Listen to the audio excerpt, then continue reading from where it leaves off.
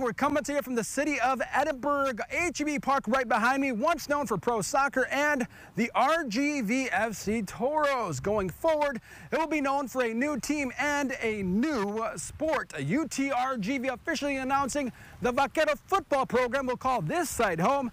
Going forward, it will be known as a UTRGV Stadium. UTRGV now owns this beautiful stadium, and from this day moving forward, it will be the primary home for Vaqueros football. Chase Conk's declaration of music to the ears of UTRGV football coach Travis Bush.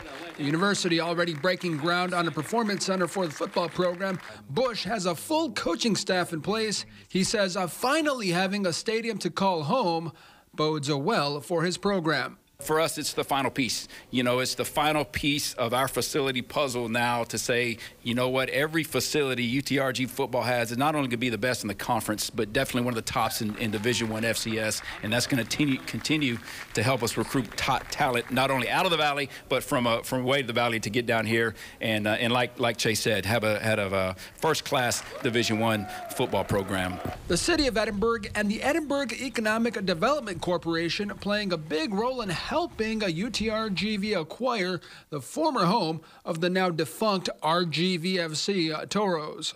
Ramiro Garza Jr., the city's mayor, says having the football program in Edinburgh will provide the city with a big financial boost. How much are you talking about? Over 100 million in economic impact here to our city and to our region.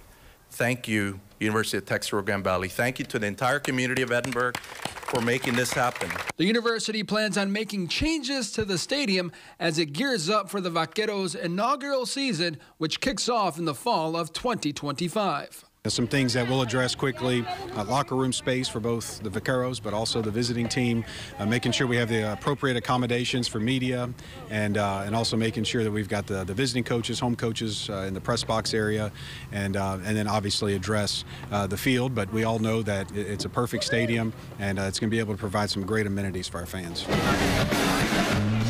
Until then, the Vaqueros can only dream of what game day will look like. And to see the smoke clouds, the tailgate going on, and the fans just fired up when the bus gets here, it's truly the perfect environment for college football, not just here in the Rio Grande Valley, but anywhere in the nation, and we wouldn't want to be anywhere else.